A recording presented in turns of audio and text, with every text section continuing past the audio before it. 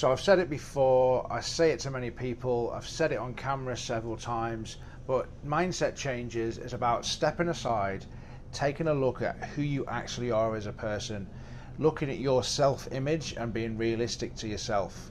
And if you're telling yourself a story that you're a depressive person, guess what? You'll be a depressed person.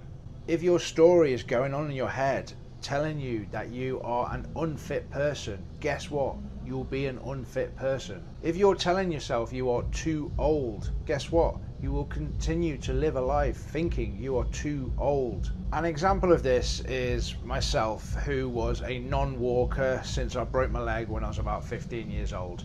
Now I walk about an hour a day with the dog. I've even done several hikes up Snowboarder, and I've done events like hell runners and things like that. And what I did is I changed the story in my head one day, and I literally got up and just started walking all the time.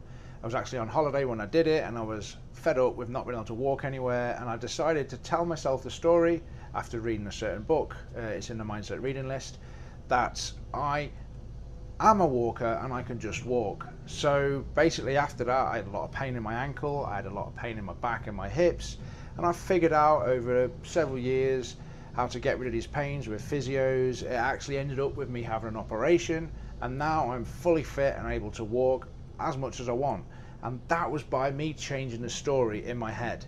So what will happen is there'll be many stories that you're telling yourself in your head on a daily basis that will keep you stuck in the same place. So my message here is for you to figure out parts of your life, parts of your fitness life, whether it's your nutrition, whether it's the image that you think you are, whether you think you're too old or too overweight to train, whatever it is, and you need to start pushing yourself into a different story, start telling yourself a different story, and stop having that story holding you back and not letting you progress. Start by changing the words you're telling yourself on a daily basis. I promise you, despite how much you tell yourself you're not too old, you're not too fat, and you're not too unfit to make these changes, start telling yourself a different story and you'll begin to transform, and you won't snap back to where you were before.